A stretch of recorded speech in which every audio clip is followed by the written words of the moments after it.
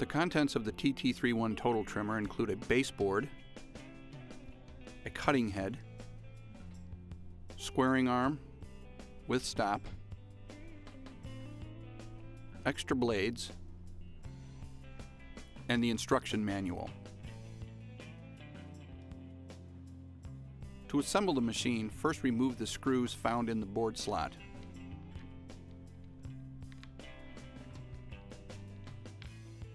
Install the squaring arm and replace the screws.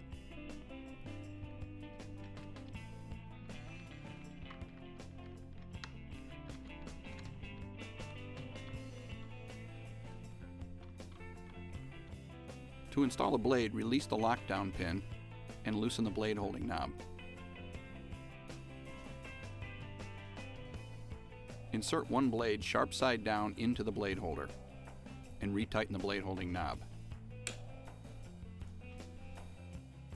To set the blade depth, refer to the blade depth setting chart for the various thicknesses.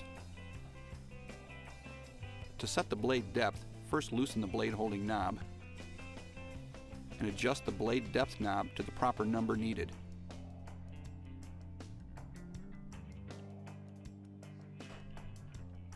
Then retighten the blade holding knob and click the cutting head back to neutral. To size a piece of material, use the lifter bar mechanism to lift the rail and place the material on the number of the squaring arm you want to size it to. Set the rail back down and slide the cutting head past the end of the material. Rotate the blade into a cutting position and pull straight back. Notice that the blade will auto-retract itself upon completion.